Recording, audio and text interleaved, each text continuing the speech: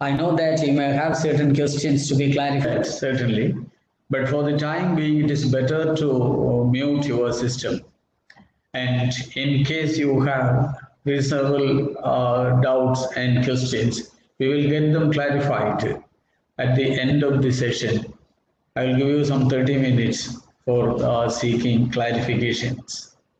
For the time being, you people are requested to mute your system so that the in-between disturbance can be avoided. We know that we are preparing, you people are preparing for the most prestigious examination of the land.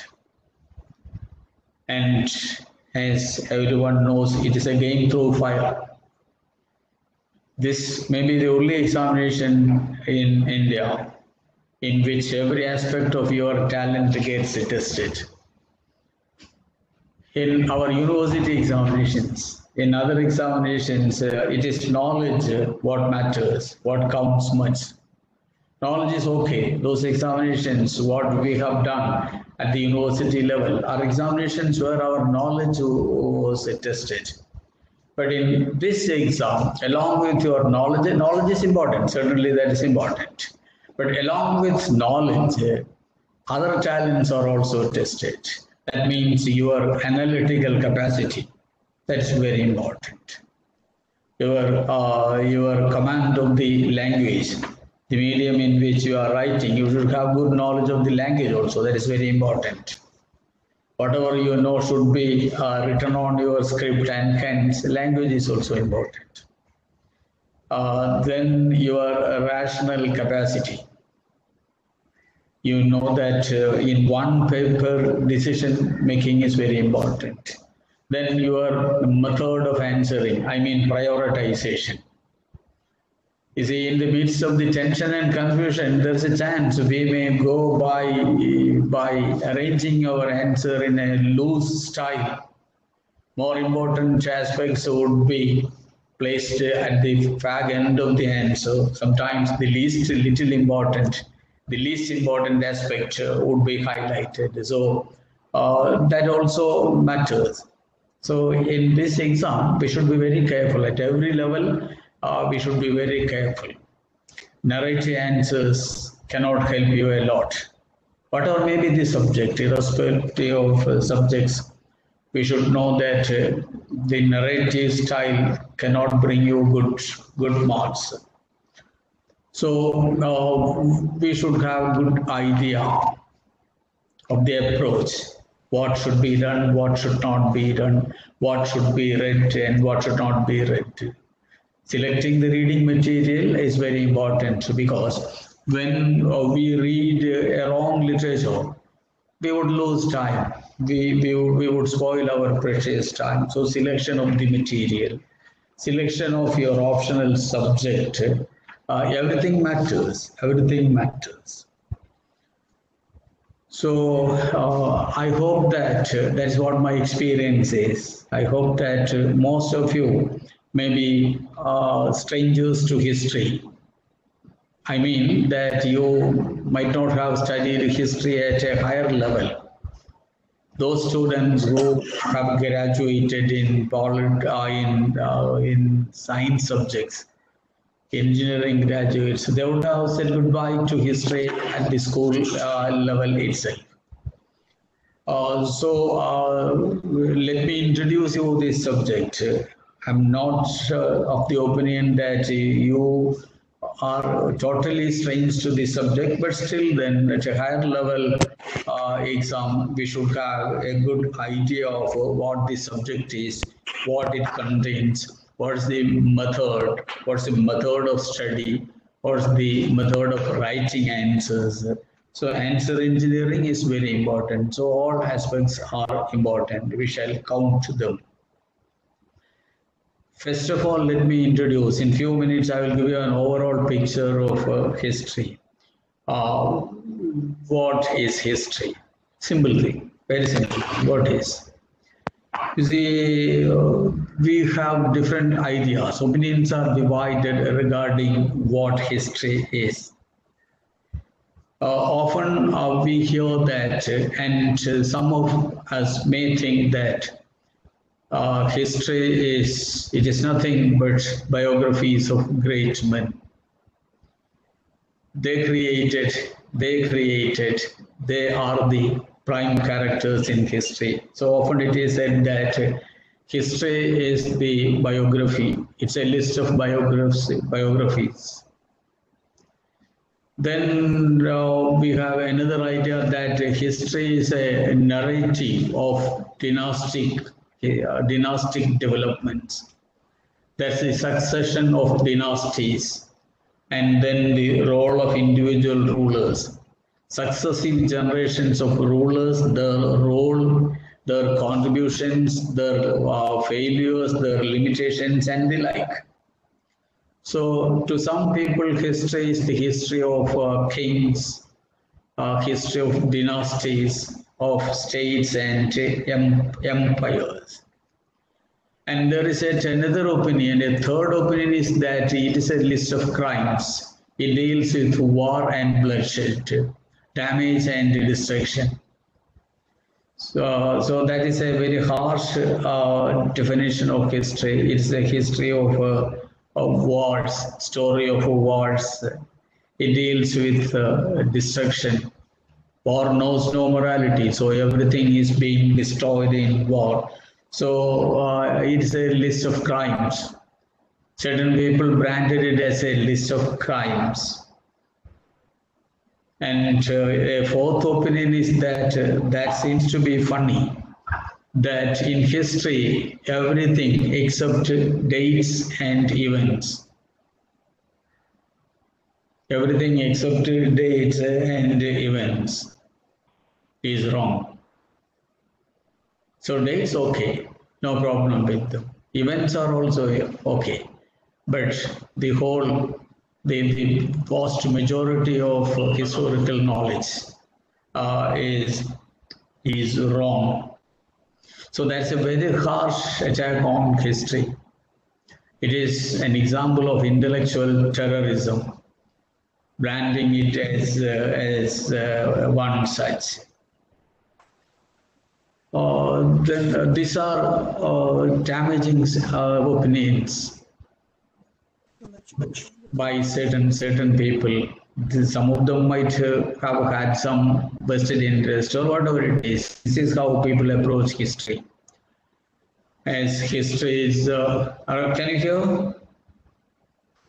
Hello, can you hear or the system failed? No, sir. We can hear you. Okay. So that is a wrong picture. All these are wrong. All these are wrong assessments on history. See, we know that it is the record. History is the record of human past. What happened? That is what we look. And not only that, we go one step ahead. Then how it happened? What happened? Then how, when, and where. So there are subsidiary points to be clarified. We are not at all worried about what happened, and the significance of those events. We have a branch in history of events, event-oriented history. Whether the event is significant or not, the significance of the event is very important. Every event is not part of history. It is not part of history. If a dog bites a head of state, that may not be important in history, but in case the person dies because of that dog bite, then it comes to history. So the significance of the event is very important. So history is it's a record of human past. Then in history, we find the story of progress. History is a record of progress. That is a man moving from, the central character is man moving from one level to a higher level.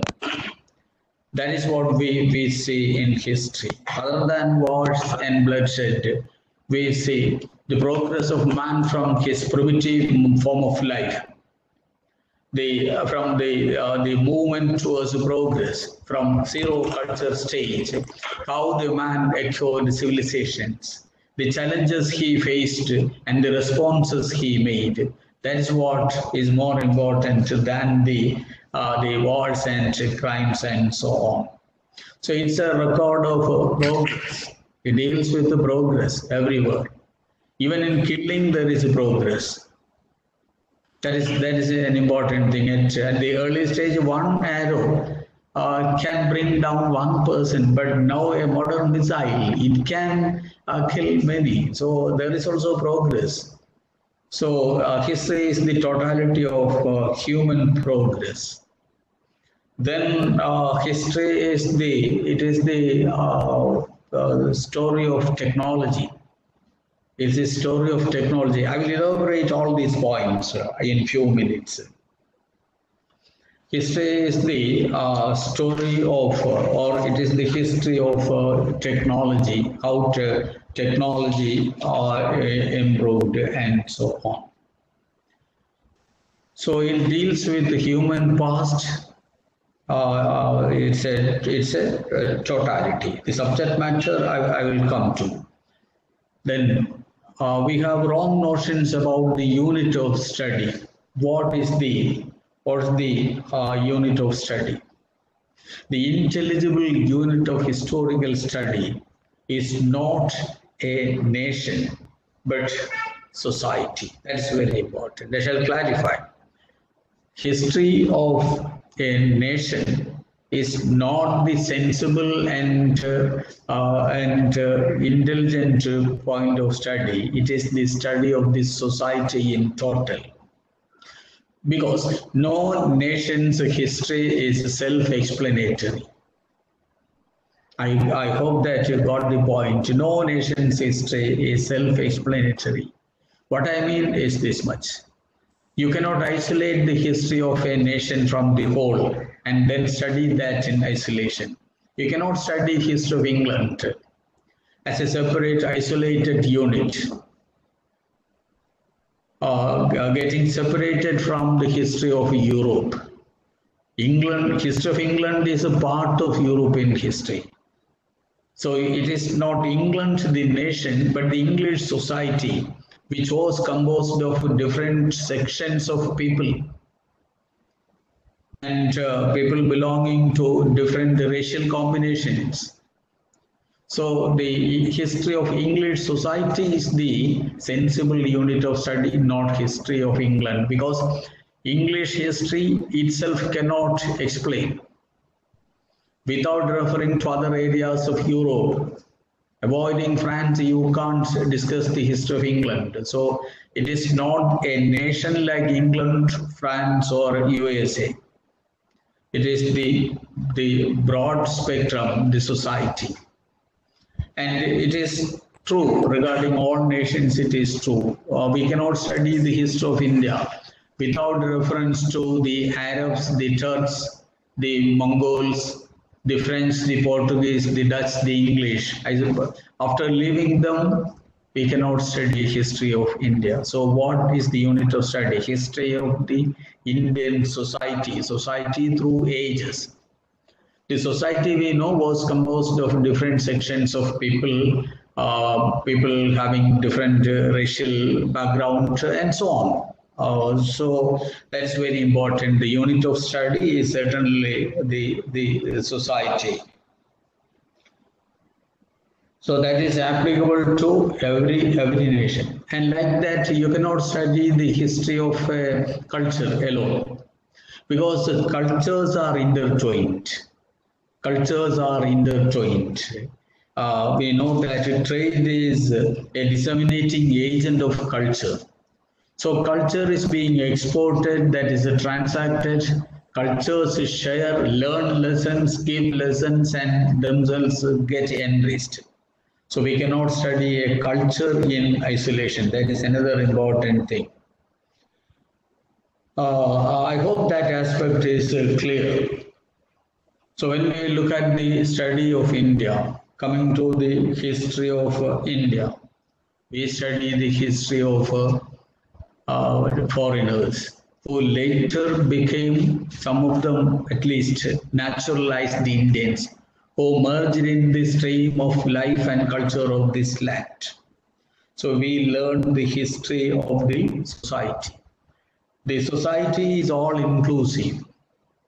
Society is all inclusive because everyone finds a space there. In a society, the great man is certainly important. The kings, the rulers, the intellectually advanced persons, they are the creative ones. So certainly great men, we cannot undercut the role of great men. Certainly that is true. But in the Indian society, we have the great men. Then the lesser men are also important. The great man is there, the lesser man is there in the society. It is composed of the rich. Everywhere that is the same case. We are opening the Indian society. So it is composed of the rich and the poor, the nobles, the ruling class, the aristocracy, the feudal lords, and the privileged people. They are certainly part of the society. Then we have the educated section, the intelligentsia, the brainy fellows, the semi-literate persons, and even the illiterate person. The technically qualified and advanced ones, the skilled worker, he is also important. Then because the skilled worker has got, the technically qualified person has got advanced scientific knowledge. But the skilled worker, a carpenter or a blacksmith, a skilled worker, he has inherited knowledge and acquired knowledge. We cannot rule out. We need not highlight the role of the great men and rule out the lesser men. According to the first theory I mentioned, history was created by the great ones. But here you look at the chariot wheels of history were in fact driven from one point to another by the lesser people. So the skilled worker, he is important. He has got acquired knowledge. And then the unskilled worker, he is also part of the society. Society is a totality. And then in a society, we have professional classes, the weaver. The weavers are important, blacksmiths are important. Weavers, blacksmiths, potters, carpenters, scavengers, artisans, sculptors, dancers, musicians, they all constitute the society. So in history, we are not studying the successes and failures of rulers, their contributions, then their blunders. Along with that, people think that history is the story of kings and the rajas. See, actually, we learn the history of these people, the common people, the potter. His knowledge is very important because he knows the right type of clay, and he knows the processes, various stages of processing clay, converting that into a good-looking pot. So his knowledge is very important.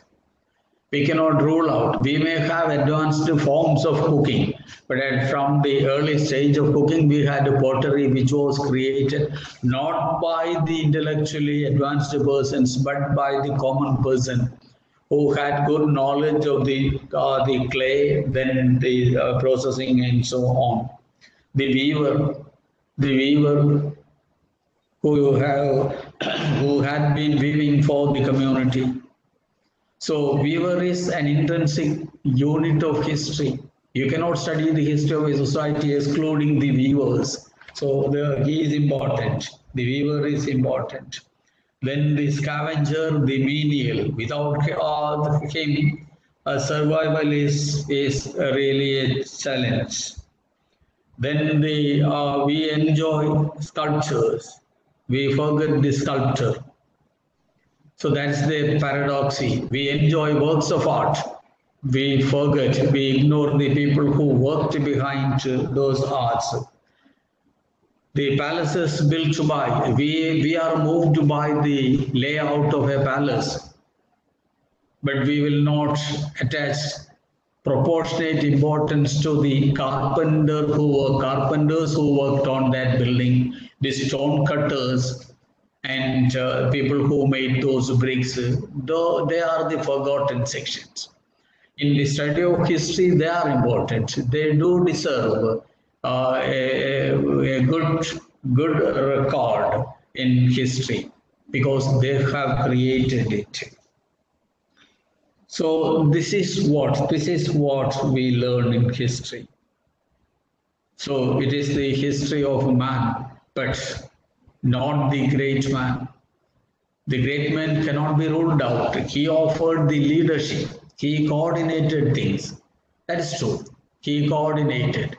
He had a leadership quality. He guided.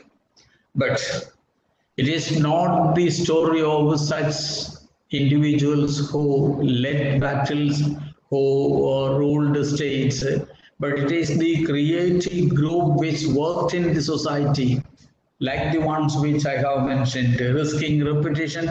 Let me remind you once again, the society consists of the nobility, the ruling class, the feudal class, the landlords, factory owners, the capitalists, but at the same time, we have more important persons like the technicians, the skilled workers, the farmer who fed all these people, who produced food for all people, the farmer, then the carpenter who made those palaces and lofty buildings, they are important, workers, skilled workers, then potters. So everyone is important. So history is the study of man. It is a study of man. How he interacted with his environment, how he faced the challenges. He did not run away from challenge. Wherever there was a challenge, he used to respond. And he achieved progress. I have mentioned that history is the history of progress. And he progressed by facing successful challenges successfully. Challenges were there one after the other. We had challenges, but those challenges were responded. Man will not run away. He will not run away from. The carpenter will not run away seeing the size of the timber. No carpenter will run away. The size of the timber is not important. He will cut that to shape. And he makes the furniture, whatever we require. So the wood is a challenge, but he would surmount that challenge successfully. And that leads to creation and creativity, creating furniture, creating buildings, and so on. So we cannot rule out the carpenter from the society. And again, risking repetition, let me remind you that the potter is very important. The weaver is important, the smith, the blacksmith who made, the farmer produces food, but without tools, without iron tools processed by the blacksmith, how a farmer can work. So that person is important. So this is what is important. Not only the great men, not only the rulers, their highnesses, their majesties. So everyone has due role to play in history. So we cannot rule out a particular section. It is a collective effort. History is the result of interaction of the collective groups and the results of the fruitful efforts. So that is very important. But at the same time, we know that in history we learn about the state formation, how kingdoms arose, how kingship arose. That's important, state formation. How state came into existence. At the early stage, we know that man was a beast that often we call as the state of nature. No private property at that time. Land was left wide open. Person was free. He enjoyed limitless freedom. He could pluck the fruit of his choice. He can sleep everywhere. No one would, because there is no property, no boundary lines, land left wide open. That's the early stage. The primitive man shared this life. Sharing the velocity of time, he moved along with nature. But this early man later, over centuries, got lessons of state formation. Later, he developed state boundaries emerged, authority, kingship was created. So that's a long story of state is the final result of a long process of evolution and change. So in history, we learn that state formation, then social formations, how society, individuals got united into a social group, how societies emerged. And so that's important. Social formation is important, state formation is equally important. Then the evolution of language. Literature students may know better that at the early stage, we had oral transmission. Everything was conveyed orally. Poses and gestures and oral transmission using sound. Every sound is meaningful. You may know that. Every sound has its meaning. At the early stage, no language, no vocabulary, and no script. At that stage, there was communication. Let me remind you that history is the history of progress. See, at the early stage, no language, no script, no writing method, still there was communication. And sounds were first ones. We know that sound has got meaning. You see, our friend is in hospital. A friend of ours, he is in hospital. There, in his hospital bed, he makes a sound.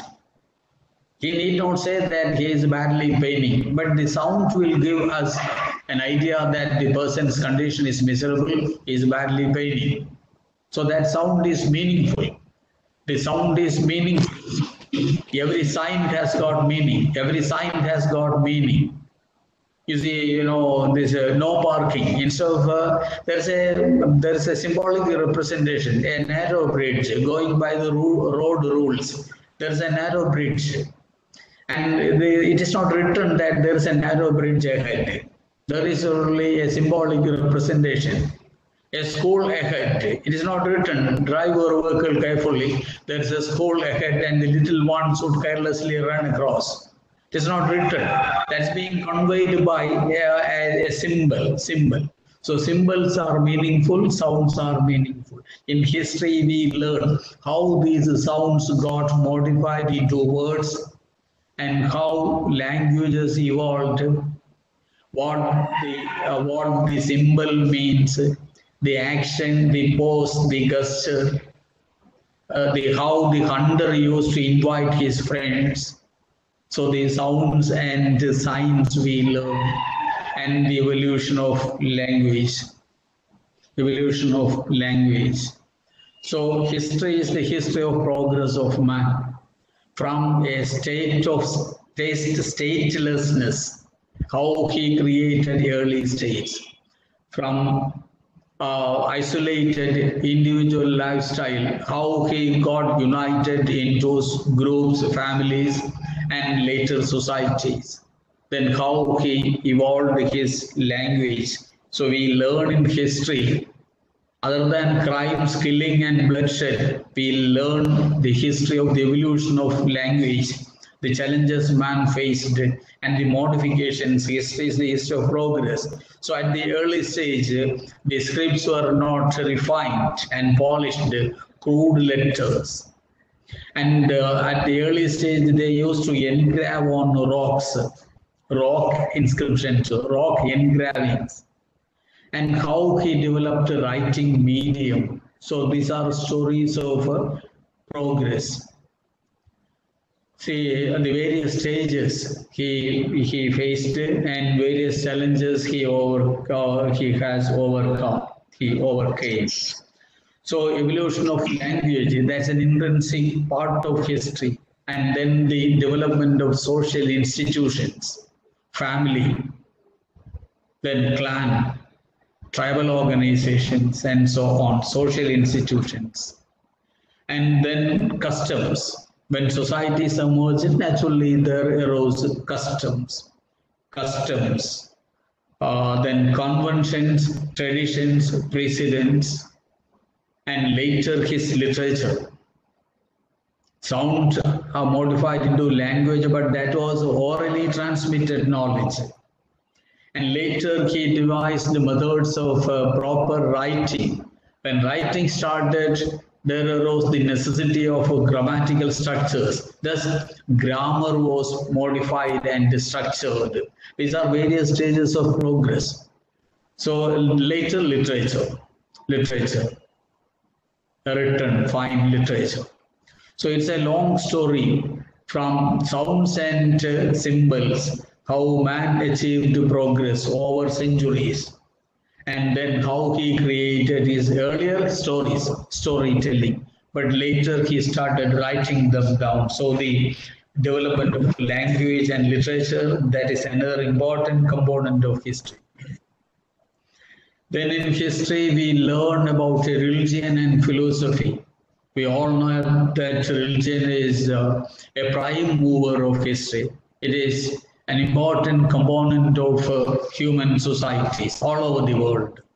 Even people who lead primitive forms of life today, they have their forms of worship. They may worship the natural forces. They may have their local deities. So religion is an important institution which developed in the story of man. Then philosophy. That's very important. Philosophy, we know that it is a cream. It is a cream. And often it is said that philosopher is a very intelligent person. And philosophy is the subject of those who know. Hello, dear friends, listen. It is almost accepted, but not by, it's by general consensus. It is accepted that philosophy is the subject of the intelligent ones, because it deals with the complex items, what cannot simply be explained. So philosophy is a deep subject. It is very deep subject. It stands apart as an individual subject with distinctive features, but still then it is part of history. We learn religion, philosophy, philosophers, Shankaracharya, his philosophy, and the great philosophers and teachers, Jesus Christ, Prophet Muhammad, an innumerable number of philosophers, Greek philosophers, Socrates, Plato, and so on. So in history, we learn about the development of religion and philosophy. Then certainly we learn more in history about science and technology. Science and technology is very important in history. It is not the study of wars. It is not the study of heroes and the heroic and heroism. It studies all important aspects of life, that is science and technology.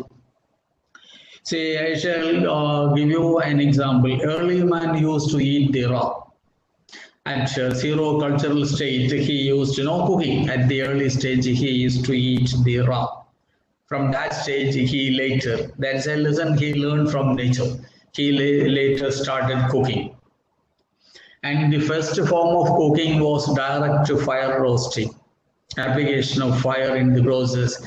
They used to get their food items directly fire roasted. Fire roasting was the early form of cooking. But from that fire roasting stage, you look at the progresses made in the art of cooking. People say cooking is an art, but it is not that much an art. It is science. It is science. In the Rig Veda, we have a branch itself. Supa Shastra deals with the science of cooking. Supa Shastra, science of cooking. It is a science. So anyhow, look at the progresses made. First, he used to eat the raw, then he started direct fire roasting. Do we have the fire roasting technology now? We know that we have it. We know we have it, but in stylized form. Technology is same, application of fire. Now we have the tandoori and the modern forms of application of fire. So the present today, modern methods of application of heat and cooking is a final version, is a contemporary version of the earlier man's direct fire roasting. So in cooking, we find the application of technology. See, road building, listen friends, at the early stage, early people made country roads. The country road was not durable. Heavy rain would damage the roads. So they thought of strengthening it, making it durable. And the search for applying technology for making it durable led to various stages of researchers and good results that they could make the macadam roads. Science students may know better macadam roads. And later the macadam roads got modified into bitumen roads, into rubberized bitumen roads. So there's an application of technology in the development of road making from the early country roads to the present smooth, durable bitumen roads. So that's the application of science everywhere, everywhere. You see, in history, we learn about the history in the Indian context, in history of medicine. Ayurvedic practices of our physicians of ancient days. And then the surgery. You may wonder that in the 5th century AD, 6th century AD, India had a good record of cataract surgery with success. With success, they used to perform cataract surgery. So that is an advanced form of knowledge, technology. So when you learn about the development of Ayurveda, the application of medicine, and the further developments which India has achieved, we find that at every stage there is an application of technology, science and technology. So that is a part of history. And then in history we learn art and architecture. Not to speak of that, we know that though various forms of entertainment, everything has got its history of Bharatanatyam, history of Mohiniyattam. So behind every form of art, there is a history. Early man had the primitive music and primitive body movements, dance, his primitive dance. From that stage, we have progressed to the stylized modern dance forms, Bharatanatyam, Kuchipudi, and so on. So again, there is a progress.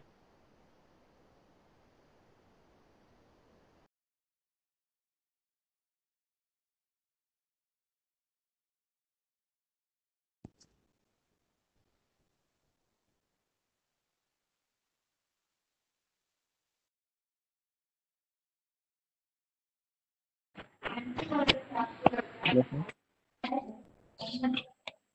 So nothing is heard, sir. There's no audio.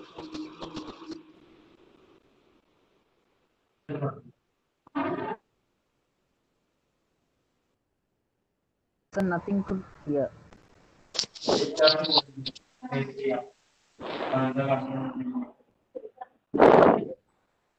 Sir, actually the video is stuck.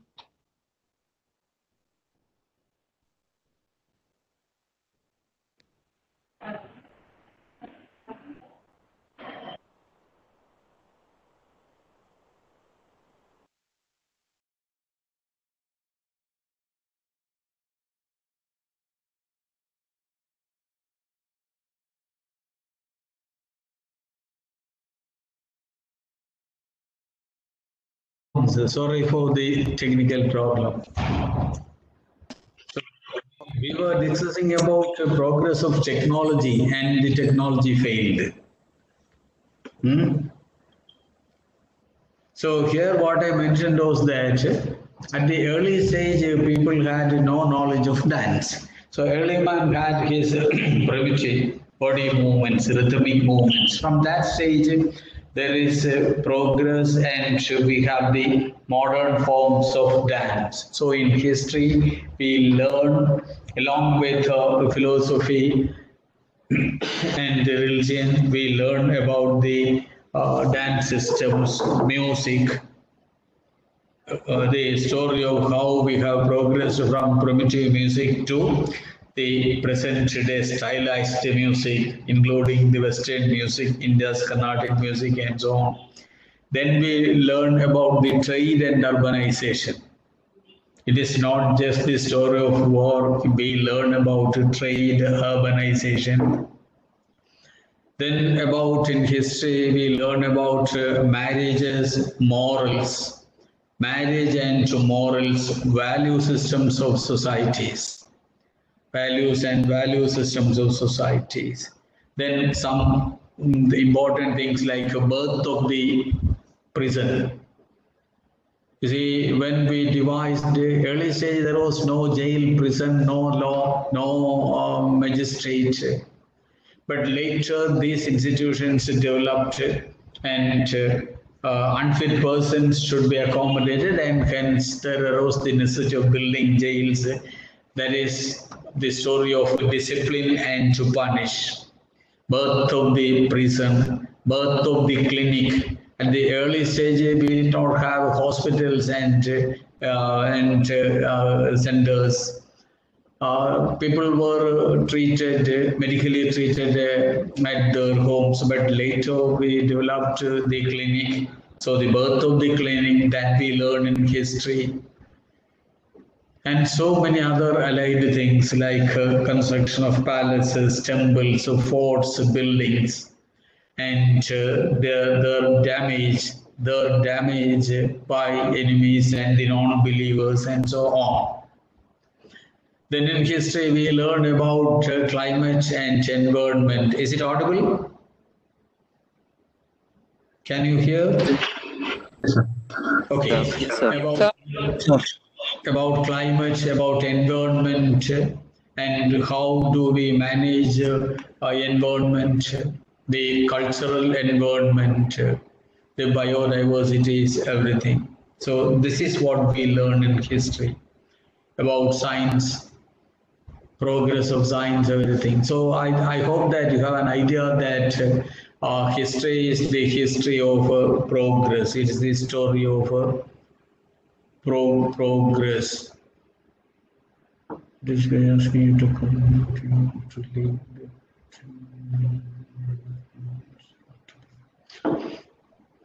So everything comes in history, whether it is literature, it is philosophy, or sciences. Everything figures in history. You may know that the moon mission, the Apollo mission and its success, man landed on moon. Landing on moon is the achievement of space physics. But it comes to history, we know that when we look at the history of space technology, we find a milestone, landing on moon. Again, we know that medical students may know better that the first successful human heart transplantation surgery was conducted by Dr. Christian Barnard. So heart transplantation surgery is the achievement of medical science. Certainly that is pure medical science, but it comes into history. About the doctor, about the hospital and the details. So medical science becomes history, space science becomes history, then the art of cooking, technology, road laying, trade, urbanization. So it is an all-embracing subject. It is an all-embracing subject. We cannot draw a line of demarcation between what comes in history, what makes history, and what is beyond that. You see, again, let me just 1 minute. A work of art. In the Harappan world, we have a bronze figure of a dancing girl that is recovered from Mohenjo-daro. That particular art, it's a figure of a dancing girl. The dancing girl figure, it's a work of art. It's a bronze figure, it's a work of art. But along with a work of art, there is science, application of science. The metallurgy. At that stage, Indians had the technology of mixing copper and the tin. So there are the proportion of these two metals and how to smelt them and make the alloy. So these are things, pure science. But that is part of history. That is part of history. The sculpture, which is an aesthetic art, gets combined with science and becomes a part of history. So let me sum up. History is a totality. It is a totality. It is not just the list of crimes about the great men, their contributions. It is a totality. Totality means every aspect of life, every aspect of human life merges in history. That's the mainstream, where every subject merges. Philosophy becomes history, science becomes history, medical science becomes history, and the like.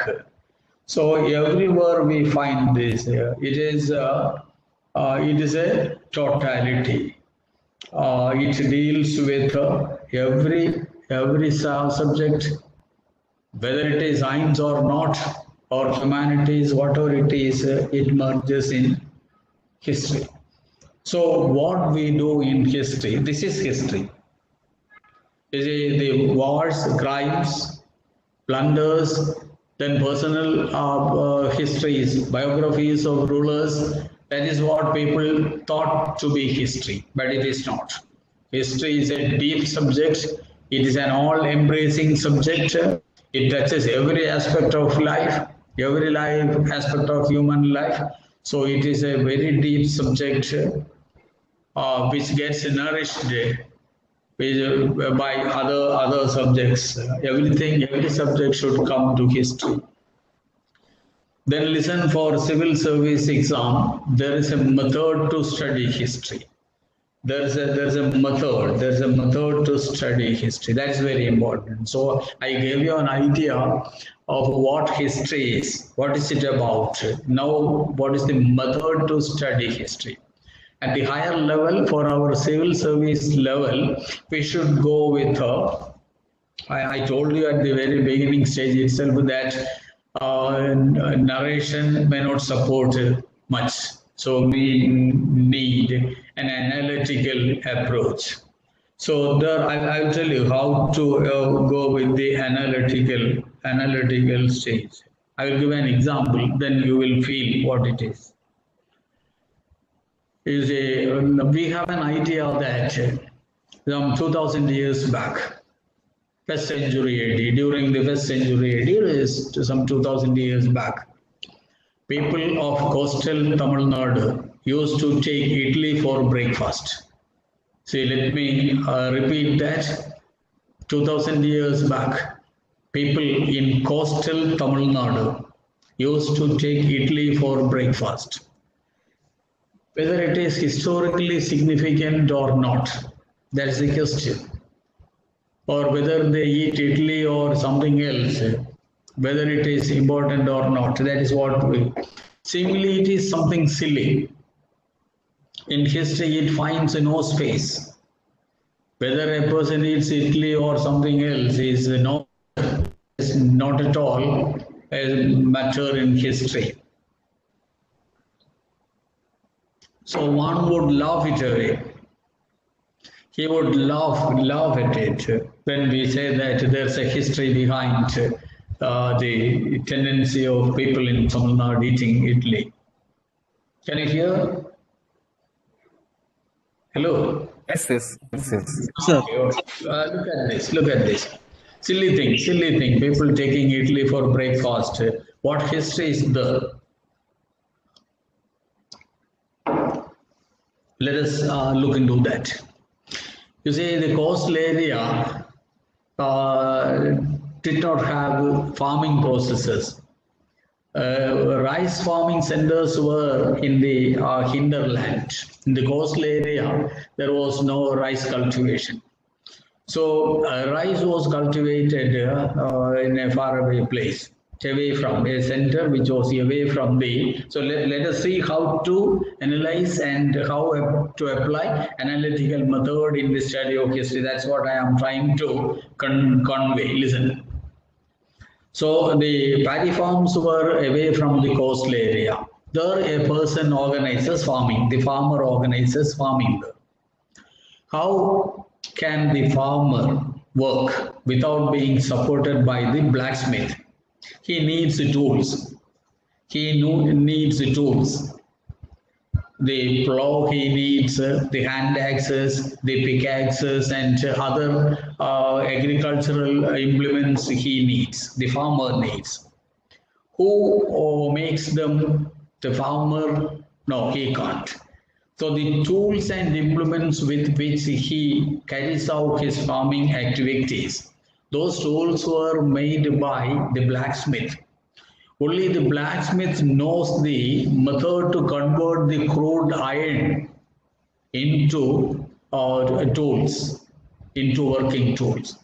So behind farming, behind the farmer, there is this blacksmith. That's a first level of application of iron technology. So listen friends again.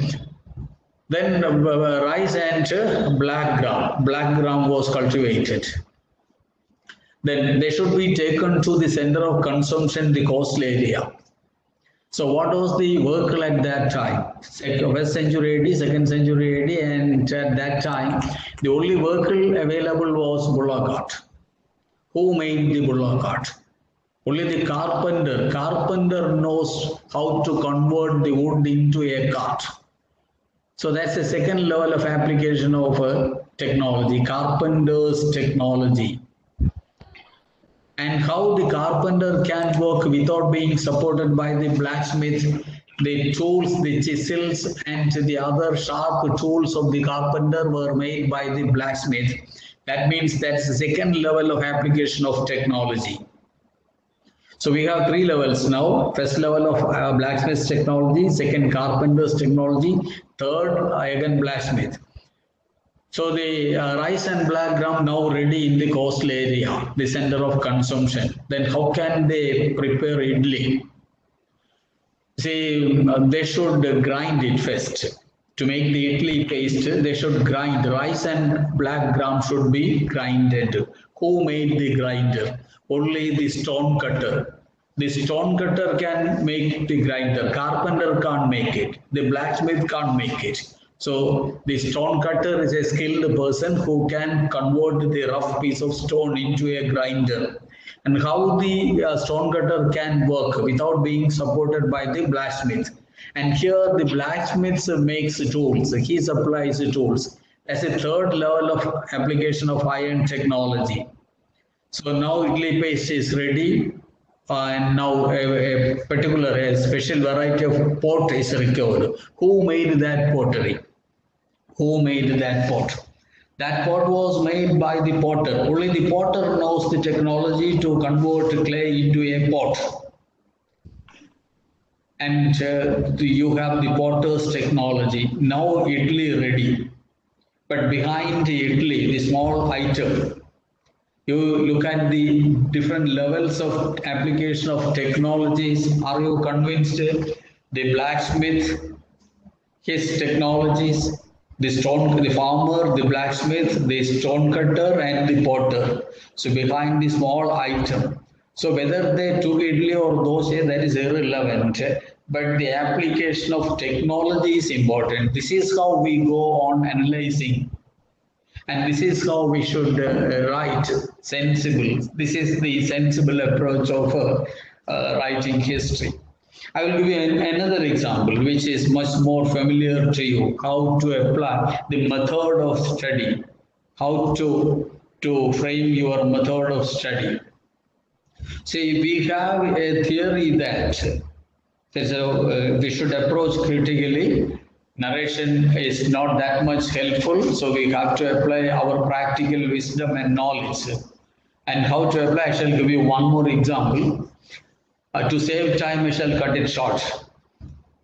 See, there is a theory that early cultures developed in the river valleys, in the valleys of most fertile rivers.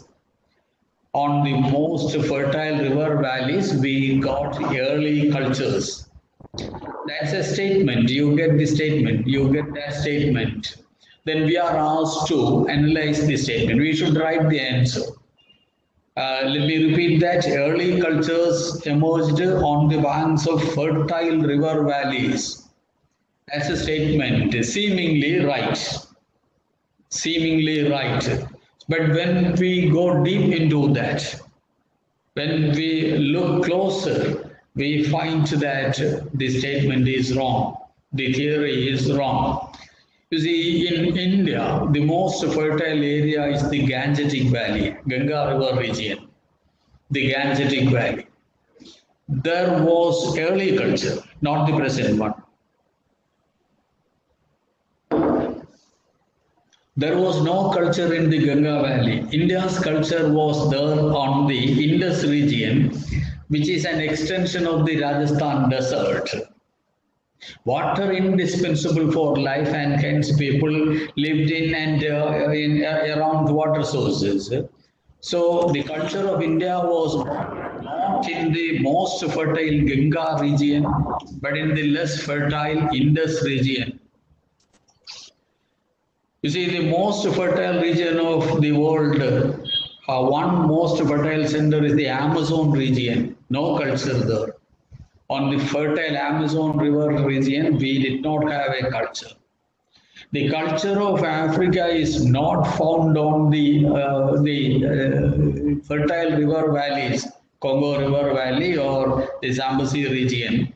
The culture of Africa was there in Egypt, which was an extension of the Sahara Desert, the dry zone. The culture of Africa was not found in the fertile river valleys there, but in the less fertile Nile Valley, which was an extension of the Sahara Desert. You see, in the Middle East, in West Asia, we had the early cultures, Babylonian, Sumerian cultures. They were born in the Arabian desert world. So the most fertile river valleys did not create culture. So the theory is wrong. On seemingly right, but on analysis we found that on the fertile zones we did not have early cultures. On the Ganga Valley, nothing. And on the other fertile river valleys we did not have. Early cultures were Egyptian culture, Sumerian, Assyrian cultures, India's culture. They were found on dry zones. And I shall give you the reason also why. To go why? You see, Ganga Valley was a heavy raining center. Naturally, the land is fertile with adequate or more rainfall. At the early stage, forests were thick in the Ganga zone, thick forests, and the trees were of huge size, very big trees and thick forestation. Primitive man's weapon was the hand axe. The early man's primitive hand axe would certainly fail to clear these dense forests and make early settlements. That is one reason. Early man's houses were mud houses. Early houses were mud houses. And his mud house would perish in the heavy raining wet area of Ganga Valley. Whereas in the Rajasthan, Gujarat area, the Sindh region of Pakistan, their houses, mud houses, would have a little more duration, lifetime. These are the two reasons. For the convenience of having houses and for the convenience of clearing forests. Early people moved and settled in river zones where forests were not that much dense as they were in the Ganga Valley or in the fertile zones. So that's the method. So when we analyze seemingly, we find the answer is right, but it is not. So analytical approach is important.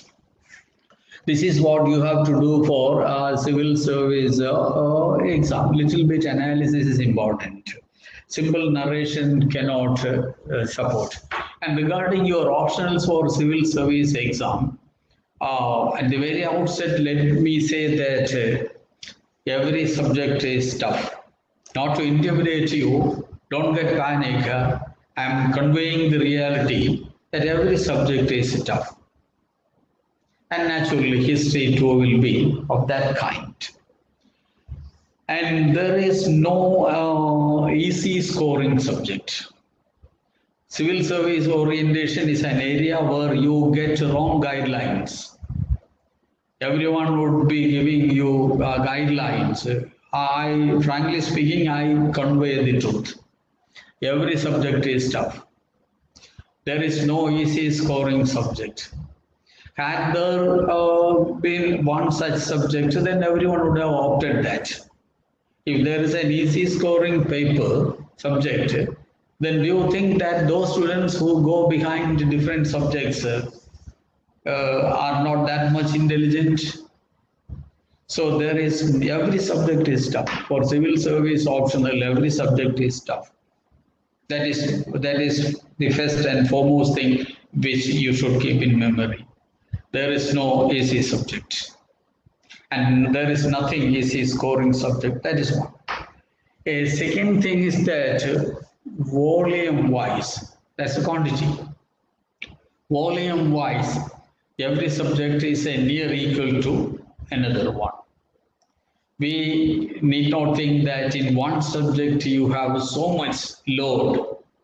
There's an Atlantean load in history, whereas in another subject, the work expected is minimum, not so. UPSC is there not to recruit candidates from a particular subject.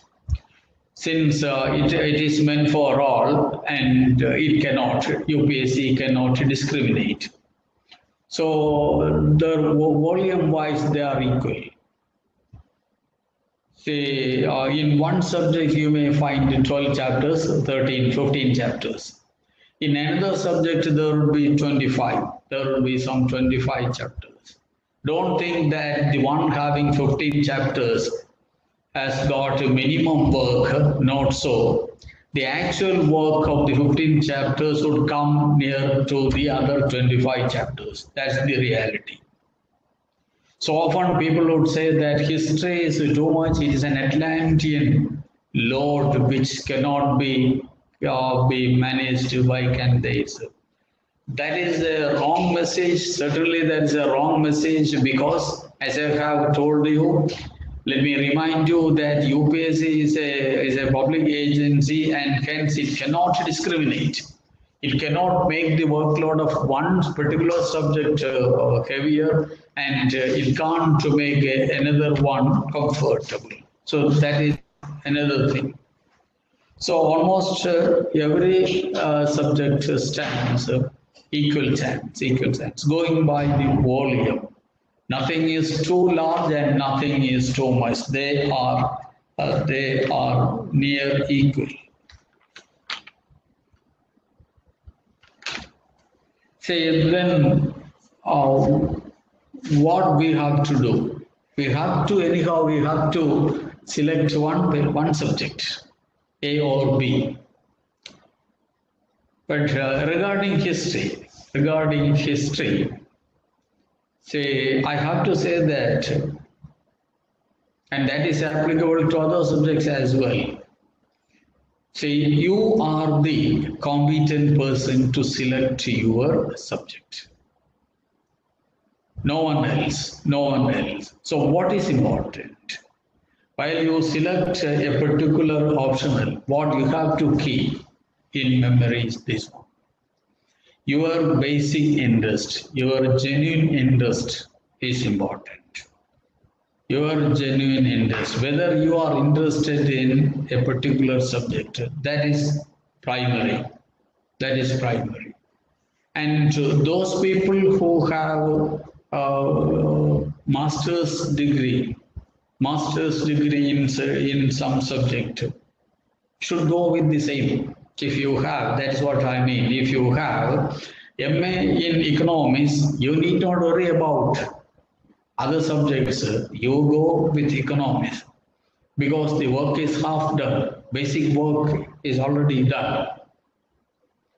So those who have PG with a particular subject, it would be better to go with the same subject. When the person opts a new subject, that would be new. The subject would be new for him, and the workload would be more for him. But there are certain students who cannot fix such an advantage, who cannot enjoy such an advantage. So those who from the open stream, beta candidates and so on. For you people, you have to choose something else, a new subject you have to choose. So when you choose a new subject, the primary factor which you should count is your genuine interest in the subject. Your genuine interest, whether you have genuine interest in that, don't go with somebody else's convenience. If a person qualified having a particular subject, make it A. That cannot guarantee your success. The person scored good marks, but that cannot guarantee your success. So first, identify your taste, in which subject you have genuine interest, whether it is in geography or in public administration or polity or whatever it is. Your genuine interest is very vital. That is very important. Then a second point to be noted is whether you get good support from the institution. That is important. Here we have a good team of teachers. Most of them having vast years of experience, so you need not worry about whether you opt polity or whatever it is, whatever subject you opt. You get good support from the institution. That is very important. First, your genuine interest and taste in this subject, and then the support. Our part is okay. We have the best faculty, not an empty claim.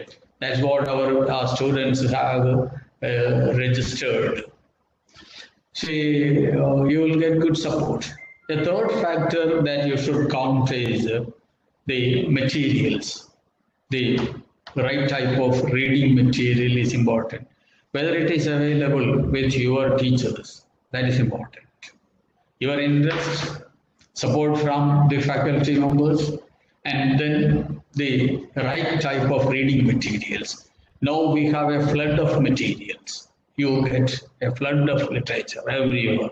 And everyone claims that it is the absolute, it is the ultimate. It is a business world. So every publishing house would claim that you read our literature, you read our notes. So this is the ultimate. So you need not worry about that. That is only claim, that is only pretension. So the right type of reading material, whether it is available or not. So that is very important. You need not go by rumors. You need not go by claims and pretensions. People claim, there may be extraordinary claims. So you may know that there is a process of normalization. Do you know that UPSC has a process of normalization? That means if you get an elevated mark for a particular subject, that will be brought down to fit into a scale, into a ratio. So even if you get elevated mark for a particular subject, that would come down. So that is what they do by the process of normalization. So, dear friends, keep in memory only this much. Your taste is very important. Don't go by imitations and don't go by claims. Don't go by guarantees. Your success is yours. Your hard work gets rewarded. Your hard work and your effort gets rewarded. So, no single option alone can support you. So, it's a total exam. As we have mentioned, total history, it's a total exam. So, there you need not discriminate. Every subject is important. A particular subject alone cannot guarantee your success. It's a totality. So, you keep in memory these things. One, your genuine interest, that is very important. And then for the other things, availability of literature and support from teachers and so on. Pardon?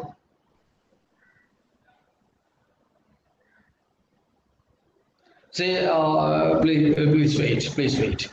So going by the history of our institution, we have got so many candidates qualified having history as their optional. That is not just a claim we have, on record we have. That can be verified. The results from the commencing stage till the present times, you can verify. That is with the records of our academy.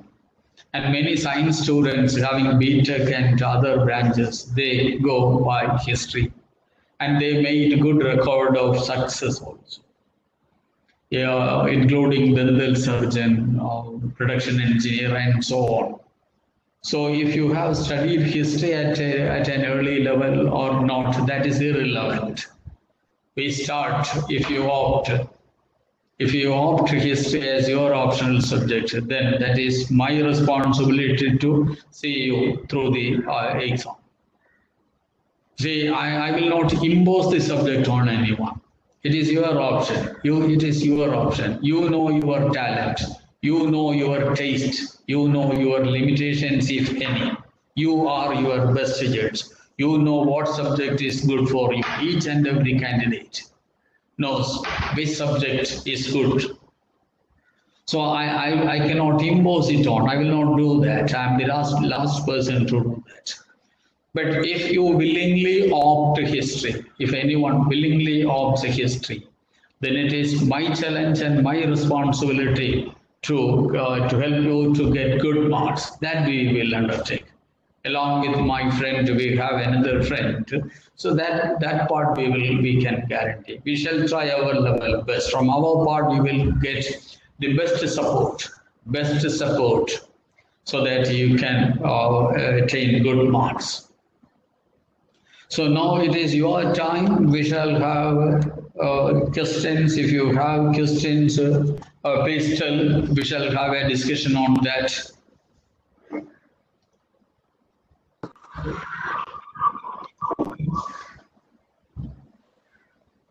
Hello, sir. Yes, I can. Please. Actually, we have philosophy. Okay. അപ്പോൾ നമുക്ക് ഈ philosophy പഠിക്കാൻ നേരത്തെ is it just about main philosophers-ന്റെ ബയോഗ്രഫിയും അവരുടെ kind of philosophy our propose ചെയ്ത ideas-ന്റെ ഒരു gist മാത്രമേ പഠിക്കാനുള്ളൂ? അതോ don't worry about the biography. The content of the philosophy, Advaita, what it contains, that is what you have to learn. Malayalam parayano? No, sir. So we really don't need to. We should go with English instruction. You need not worry about the question. Will not be on. Listen, friend.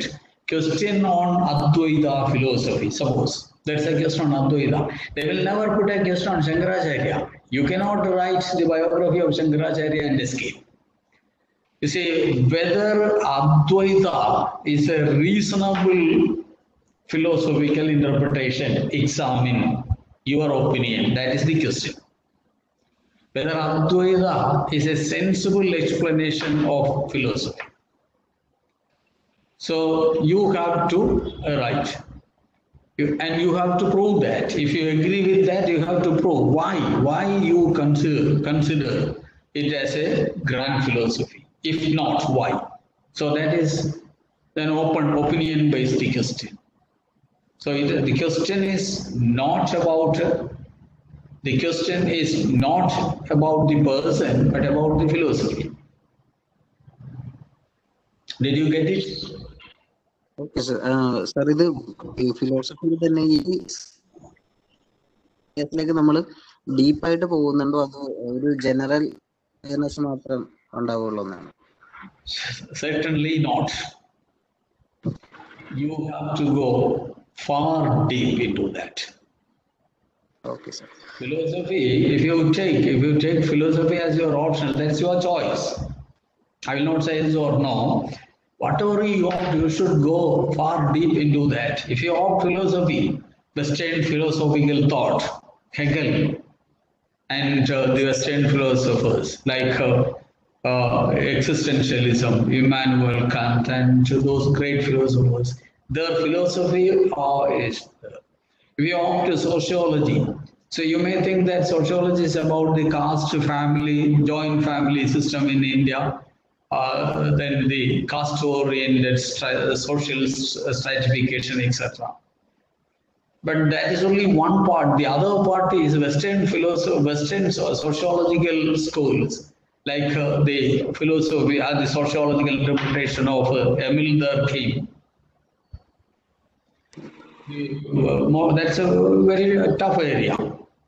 I'm not saying that particular subject is tough, but this part of the Western sociological development, so that is very tough. So there they go. It is not your knowledge, it is your deep knowledge is tested. So questions will be much deep, whether it is philosophy or sociology or any other subject. Thank you. Okay, welcome.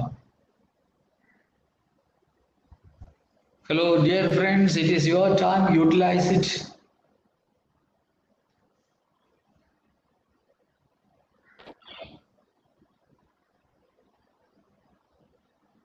Hello സാറേ, എനിക്കറിയേണ്ടത് നെയിംസിന്റെയും history പേപ്പറുകൾ തമ്മിൽ എത്രത്തോളം overlapping ഉണ്ട്?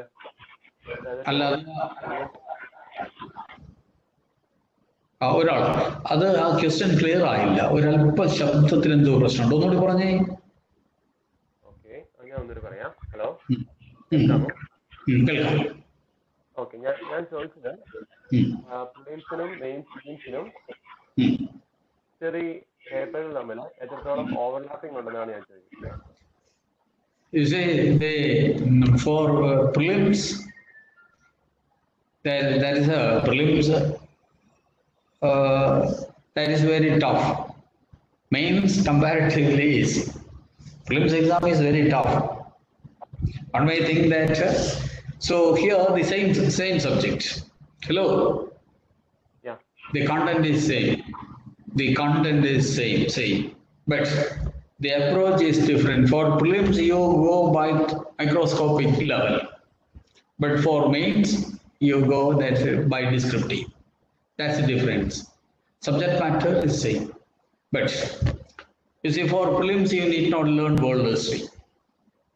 But for mains, modern world history is included. That's the only difference. The other things being same. Almost 85 to 90% same matter. One you read at a descriptive level, the other you have to go at a micro level. Only that much. That's the difference. Okay, thank you, sir. Okay. The world history എത്രത്തോളം നമുക്ക് പഠിക്കുന്നുണ്ടായിരുന്നു? World history, that is a major events. These are the wordings of the syllabus. Major events of world in the late 18th century. Modern world history. History of Europe and little bit of history, including history of modern India. A little bit of history from Japan, USA, China, and Europe. That much. Sir, Trivandrum ട്രിവാൻഡ്രത്ത് ആണോ പഠിപ്പിക്കുന്നത്? I'm from the academy, Trivandrum Center. You are from where? From Alpi, sir. Alpi. So I used to work in Palakkad. Palakkad sub-center ഞാൻ പോകാറുണ്ട്. But this is my home institution. ഞാൻ ഇവിടെ ചെയ്യുന്നത്. So actually, for a while I have been preparing for history. History, I have this Upinder book, and I really find it very difficult. Pardon? ഒന്നുകൂടി വ്യക്തമായിട്ട് പറഞ്ഞേ. ഒന്നുകൂടി പറഞ്ഞേ. Sir, Asian ഹിസ്റ്ററിക്കായിട്ട് ഞാൻ ഉപയോഗിക്കുന്നത് ഉപീന്ദർ സിംഗിന്റെ പുസ്തകമാണ്. Upinder Singh, that is tough. Hello.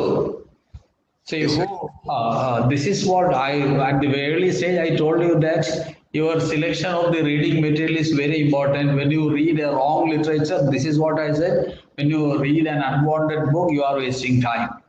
So Upinder Singh that text cannot support. That is an exclusive study.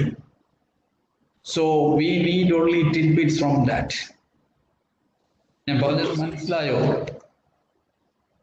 That's a very deep subject. That's a very deep text. So that you need not. You can consult it occasionally, but you need not depend too much on that. That would rob your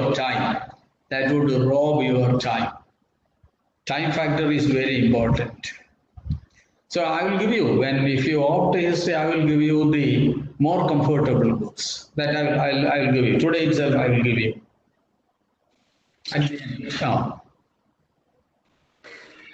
But are the same books should be followed for the prelims also, or is it for optional only? Pardon, please repeat. Like, can we use the same book for prelims also, or Yes. for studying optional we Yes. need to refer? No. Same book. Because the book is not written for prelims exam or for mains exam. The book is meant for the student, for the reader. Hello. Okay, sir, I can hear you. See, what about newspaper? Newspaper is not meant for civil service examination. Newspaper is meant for the reading public. But in the newspaper, there are certain elements which are important for a UPSC exam. Clear? Okay. So the study material is same, but we have to choose what we have to. Only that much. That's the Sir, difference. then what about the book wrote by Bipin Chandra Pal? Bipin Chandra's struggle for independence is good. That is okay. But the problem is that that's the book which every student follows. We have a better book that is Modern India, Sumit Sarkar. Okay.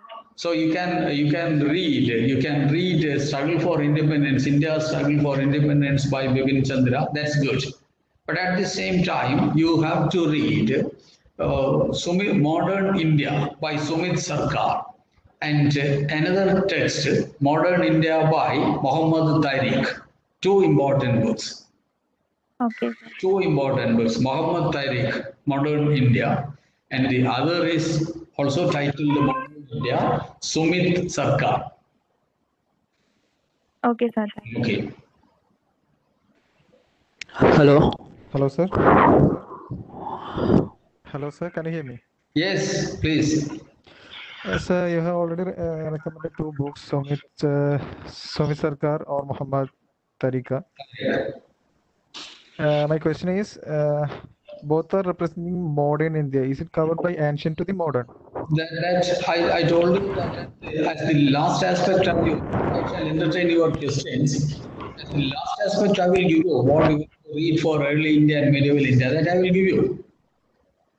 Okay. You want it now itself, then I shall give. Hello, dear ones. Please note that you know that NCERT textbooks are basic ones which you should read. But you cannot qualify this exam only by reading NCERT book. You have to read something else. That's a basic book to get you introduced to the subject. Only that much. So here for early India, the book which you should read is you note down the title. The title is Early India. Okay. Early India, its author is D.N. Cha, J.H.A. D.N. Cha. And listen, there is a book, Early India, Hello. same. There is one book, Early India, is written by Romila Thapar.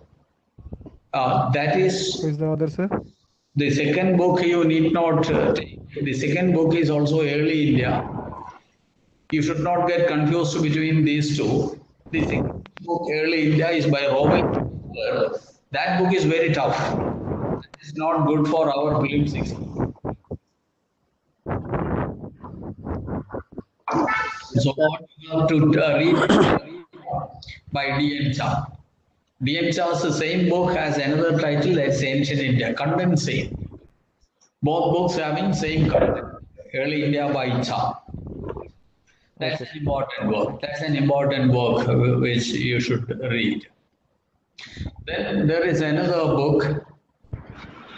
Those who read for prelims need only go through 2 chapters, 7th, 8th chapters on art. The book is, please note, Wonder That Was India.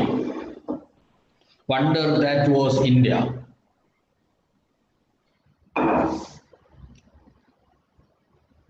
Wonder That Was India. Its author is A.L. Basham, B-A-S-H-A-M. A.L. Basham. Wonder That Was India. This is about the early India. We have another book having the same title, but that's not important. That is Wonder That Was India. Rizvi. That's not important book. You go with the first one, Wonder That Was India, A.L. Basham. For prelims, read only 2 chapters, and for mains, you can have some more chapters. Then, So can you hear me? So I'm a person who likes to study history, but my problem is like sometimes it's difficult to recollect the exact dates of the events. There are so many events, right? So how wise it is for me to opt as my optional? hello, dear friend. I'm sorry. I ought to have told you that the early. Hello, listen. So no question will be asked on dates and years. Okay. Get for the last 20-25 years, there was no question regarding the year. Okay. So that is not at all relevant. ഞാൻ ഒന്നുകൂടി മലയാളത്തിൽ പറഞ്ഞേക്കാം. ഒരു വർഷവും UPSC ഹിസ്റ്ററിയിൽ ചോദിക്കുന്നില്ല. വേണ്ട, അത് പഠിക്കണ്ട. You need not study. Even for curiosity, you need not study the year. Year of dates ഒന്നും പഠിക്കേണ്ട ആവശ്യമില്ല. ഇങ്ങനെ ചോദിക്കും. Okay, sir. Thank you. You see, I am conveying my experience of interacting with the students for the last 27 years. ഞാൻ നിങ്ങളോട് പറഞ്ഞു തന്നത് ഞാൻ ഉണ്ടാക്കിയെടുത്ത അറിവൊന്നുമല്ല. 26 years ഞാൻ ഇത് 27ാമത്തെ വർഷമാണ് സിവിൽ സർവീസിന് പഠിപ്പിക്കുന്നത്. ആ 26 yearsൽ കുട്ടികളിൽ നിന്നും മറ്റ് സോഴ്സിൽ നിന്നും കിട്ടിയ I shared the experience which I have echoed over these long years. So you need not worry about the date and year.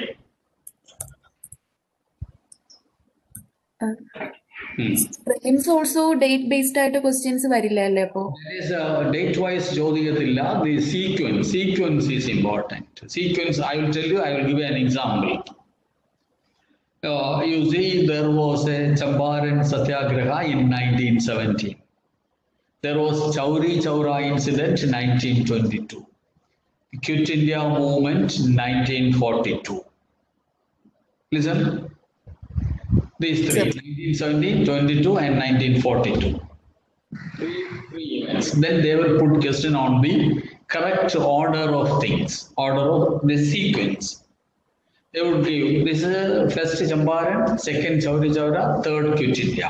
1, 2, 3. They would shuffle the order. First, they would write 1, Quit India, 2, Champaran, 3, the Chauri Chaura. Then you are asked which one of the following is the correct sequence of the movements. You got the question? The correct sequence. Then you have to identify what was the first event, the second one, third one, 2, 3. The sequence is okay. For prelims exam, the timeline, the sequence of events, that is okay. But you will not get question on year. Okay, sir. Thank you. That's the model of the BSc. Say there is a basic difference between BSc. Hello. With our BSc model study, you can't manage this. And if you apply this to BSc, you will fail there. ഇത് രണ്ട് സംഭവിക്കും. ഇത് പഠിച്ചതുകൊണ്ട് BSc എഴുതിയാൽ രക്ഷപ്പെടത്തില്ല. BScയുടെ method of study വെച്ചുകൊണ്ട് ഇത് എഴുതിയാൽ ഇതും രക്ഷപ്പെടുന്നത്. അതാണ് ഇതിന്റെ പ്രശ്നം. They go by 2 different streams. For BSc, നമ്മുടെ BSc എക്സാമിനേഷൻ ഈ വർഷമൊക്കെ ഇമ്പോർട്ടൻ്റ് ആണ്. അവർ ചോദിക്കാൻ മുണ്ടർ പ്രൊക്ലമേഷൻ എന്നായിരുന്നു എന്നൊക്കെ. UPSC will not go to that much degenerate stage. Okay, sir. Okay. Thank you. Sir? Hello, please ask. Sir, നമ്മൾ NCERT ടെക്സ്റ്റ് വായിക്കുന്ന സമയത്ത് 6th സ്റ്റാൻഡേർഡ് മുതലുള്ള ടെക്സ്റ്റ് വായിച്ചു തുടങ്ങണത് അങ്ങനെയാണോ അതിന്റെ ഒരു മെത്തേഡ് വരേണ്ടത്? 10th 9th അവിടെ നിന്നൊക്കെ വായിച്ചാൽ മതി? It is better to read. The time is very precious, so it is better to read 10th, 11th, 12th. അതുകൊണ്ട് അതിന്റെ ആവശ്യമുള്ളൂ. 10th, 11th, 12th. Okay, sir. You do think that ഞാനൊരു കാര്യം അങ്ങോട്ട് ചോദിക്കട്ടെ? NCERTയിലെ 6th സ്റ്റാൻഡേർഡിലെ ക്വസ്റ്റ്യൻ വെച്ചാണോ UPSC ഇന്ത്യയിലെ ഏറ്റവും വലിയ എക്സാമിന് ക്വസ്റ്റ്യൻ ഉണ്ടാക്കുന്നത്? അല്ല സർ. ഒന്നുകൂടെ ശ്രദ്ധിച്ചേ. ഇപ്പൊ കേരളത്തില് SSLCയുടെ ക്വസ്റ്റ്യൻ ഉണ്ടാക്കുന്നത് 2ാം ക്ലാസ്സിലെ പുസ്തകം എടുത്തു വെച്ചിട്ടാണോ? അല്ല സാർ, ഞാനതിന്റെ റിയാലിറ്റി പറഞ്ഞതാ. അപ്പൊ ഈ ആൾക്കാർ, ഞാൻ പറഞ്ഞില്ലേ, it is an area where you get wrong guidelines from wrong persons. അതുകൊണ്ട് they may say you start reading from the 6th standard, 7th standard. നമ്മളൊന്ന് ആലോചിച്ച് നോക്കിയേ, ഇന്ത്യയിലെ ഏറ്റവും പ്രധാന പരീക്ഷയുടെ ചോദ്യം 6ാം ക്ലാസ്സിലെ സ്കൂളിലെ പിള്ളേർക്ക് പഠിക്കാനുള്ള പുസ്തകത്തിൽ നിന്ന് ചോദിച്ചാൽ ഒരിക്കലും. So better read, utilize your time properly. You read 10th, 11th, 12th, that much. Even you can't manage even with that much, then you have to go by other books. These are books for basic knowledge. They can support you to a limited extent. Okay, clear? Then. Hello, sir. Sir. Hello. Okay, I am listening. Sir, ഞാൻ ഒരു engineering background ഉള്ള student ആണ്. Writing speed കുറവാണ്, എഴുതുന്നതിന്റെ speed കുറവാണ്. അപ്പൊ എനിക്ക് history ഓപ്ഷനിൽ എടുത്താൽ മാനേജ് ചെയ്യാൻ പറ്റുമോ? That is the problem for almost all engineering students, because you have your shortcut methods. You need not go by writing in detail. അത് ഇയാൾ ഏത് സബ്ജക്റ്റ് എടുത്താലും ഇയാൾക്ക് ബുദ്ധിമുട്ട് വരും. അതായത് ജോഗ്രഫി എടുത്താൽ ഏതെടുത്താലും വരും. കാരണം നമ്മളൊരു എഞ്ചിനീയറിംഗ് ബാക്ക്ഗ്രൗണ്ടിൽ നിന്ന് വരുമ്പോൾ that's A different stream. That you have to manage by writing. Listen, in regarding history, I give you a written answer. I check questions of the last 20 years. Based on that, I prepare questions, UPSC questions, and then I write answers in the with all the compulsions of word limit, 200 words, not exceeding 200 words. I write down the answer and I give you the written answer. You need not go read so many books and write down things. I'll give you a written. It is not a photocopy of somebody else's book. It is a handwritten. It is not a typed copy. It's I give you handwritten answers. So you need not worry. The work is done. Don't worry about it. നിങ്ങൾക്ക് പഠിക്കാനുള്ള U P S സിയുടെ ക്വസ്റ്റ്യൻ്റെ answer you P S C ഫ്രെയിംവർക്കിനകത്ത് ഞാൻ എഴുതി അതിൻ്റെ കോപ്പിയാണ് നിങ്ങൾക്ക് തരുന്നത്. അതുകൊണ്ട് നിങ്ങളത് വേറെ ഒരുപാട് ടെക്സ്റ്റ് വായിക്കാനും പ്രിന്റഡ് നോട്ടിൻ്റെ പിറകെ ഒന്നും പോകണ്ട.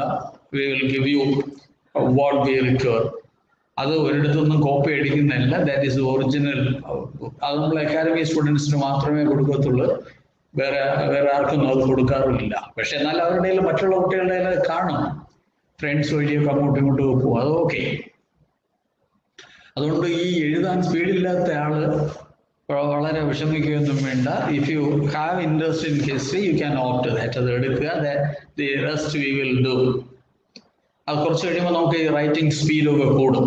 ഇവിടെ you will have writing sessions, answer writing sessions we have. There you have to, you can make a self-assessment in 10 minutes, how many words can be written. So our initial problems we will settle. The institute has got mechanism for that. Writing sessions we have. So we will give you time and you can check yourself, make a self-assessment, how much you can write in 10 minutes, how many words can be answered.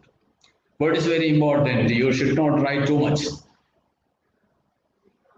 Okay, any other query? Okay, sir. Okay. So, as you rightly said, we have to be sure that the optional that we select, we have interest in that. So, can you suggest 1 or 2 books just to read to understand if an aspirant has interest in history other than what you've already said for prelims, because optional will read higher reading.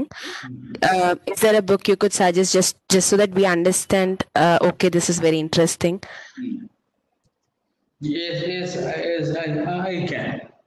So whether you will buy a personal copy or you will hire it from library, what is your intention? So I would like to borrow it from the library if possible, if it is available in the Palakkad CCK. Center. You are from Palakkad? Yes, sir. Okay. You had your studies there in Palakkad itself? No, sir. For 11th and 12th, I went to Coimbatore for studying another syllabus. Then I went to Ernakulam. So, till 10th I was here, sir.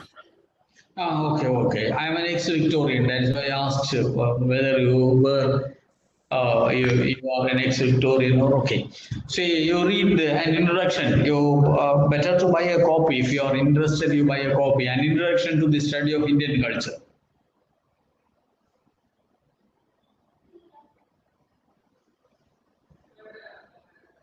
There are many books. Many books are there. We will give you. Once we meet in the option class, we will give you. Okay, sir. I have noted it down. Thank you, sir. Okay.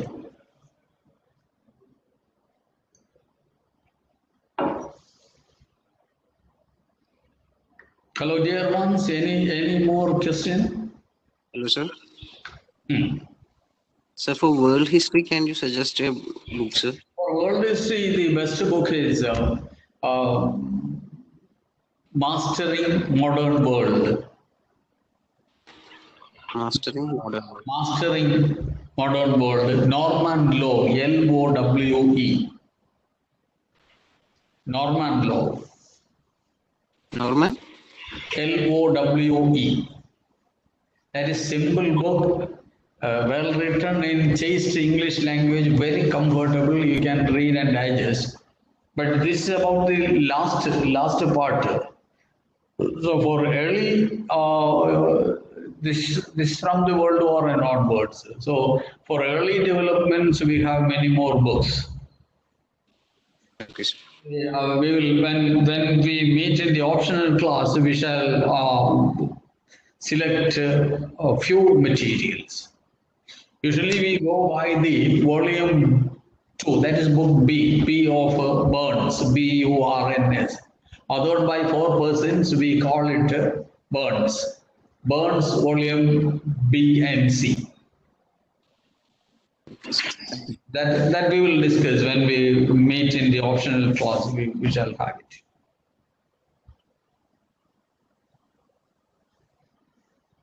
So I shall do one thing. I shall give my mobile number.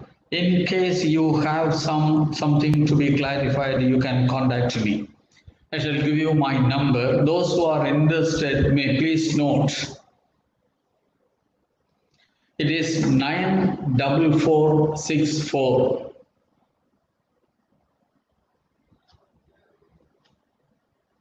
33826. 94464 33826. Vijay. Sir, one more thing I need to ask you.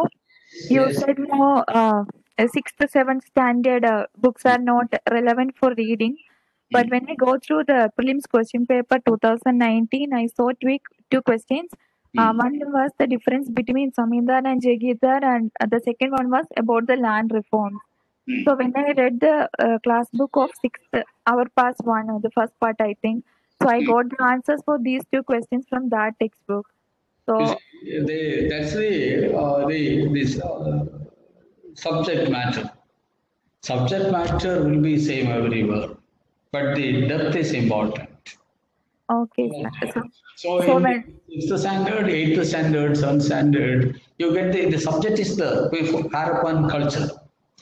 That would be there in the 7th standard. There would be 3 pages on Harappan culture, in which listen urbanization, that is given in 2 sentences. Whereas in a book dealing with civil service exam, at a higher level, urban development, urbanism would cover 3 to 4 pages. So that goes in depth. There is a reference to urbanism in the 7th standard, about town planning in the 7th standard, but that is dismissed in 2-3 lines. Whereas here, 2-3 pages are devoted for urbanism, etc. So for we people, the book which gives you the extra detail is important. okay, sir. Okay. But I think if we read that textbook also, some basics will be there in our mind, which will help us to go deep. Since we are beginners to these subjects, you can read it for the sake of reading. Okay. ഞാൻ ഒരു കാര്യം ചോദിക്കട്ടെ, UPSC-യുടെ ഈ NCERT-യുടെ 6, 7, 8 ക്ലാസ്സിലെ text വായിച്ചാൽ ജയിക്കാൻ പറ്റുമെങ്കിൽ പിന്നെ ഈ ബാക്കി ബുക്സ് ഒക്കെ വായിക്കുന്നവരെല്ലാം മണ്ടന്മാരാണ്. No, sir, I never meant that, because I am a student from scientific background, so I have no any base in these subjects. I just statistical Books which can give you a rough idea, a framework only a framework. The superstructure should be built thereafter. It is only about a passing reference, only that much. So you need not attach disproportionate importance to 7th standard, 6th standard, etc. That's what I said. Every book is important. Every book is important for knowledge's sake. But the thing is that you need not depend on that too much, because that can give you only a rough idea of what UPSC may take. So that's the problem. Read that once or twice, just for getting acquainted with. But for examination, for basic questions, we say, listen, friends. See, in the opening years of the present century, that is 2003, 4, 5, questions were at knowledge level, simple knowledge level. What, where, who. After 2010, the exam has become tough. After 2015, it is very tough now. So when you take a question of 2005, you find things very comfortable. But that's not the situation now. Competition has gone much more tighter than previous years.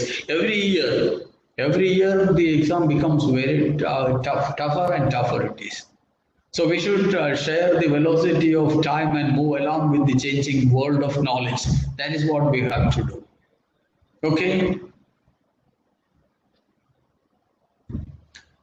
Any more question? Sir, I'm a literature graduate.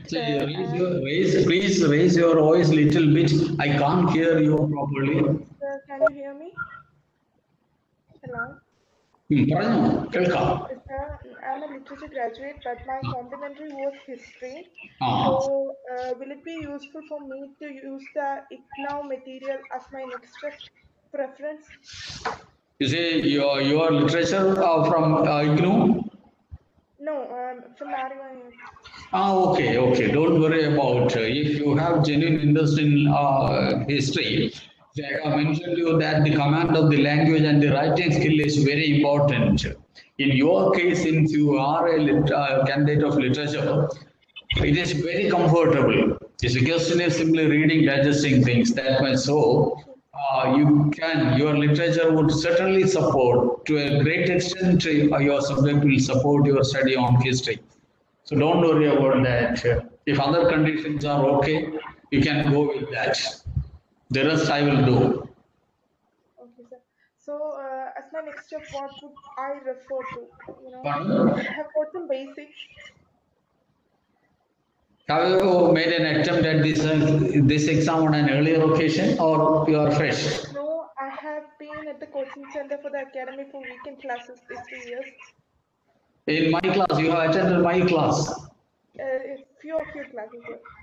Okay. Then you know what it is. Yeah. So, what should I refer for the next stage? Say, I'm sorry, I can't identify you by your sound. It's okay, sir. So, what should I refer for my next stage? You are at what stage? Hello? You are at what stage? No. I just completed referring the NCRTs and modern world, mastering the modern world. So, what should I prefer for my Indian history? So for Indian history, you do one thing. So you read that early India of D.N. Shah, where you get history on feudal formations, the myth of the golden age, like that. There are few chapters. You read that. Then take my number and then you dial me. I will give you the other, because you need not read a particular book from the first chapter to the end. There are certain areas which we should concentrate. So that I will give you later. For the time being, you read that D.N. Shah. That's enough. Thank you, sir. Oh.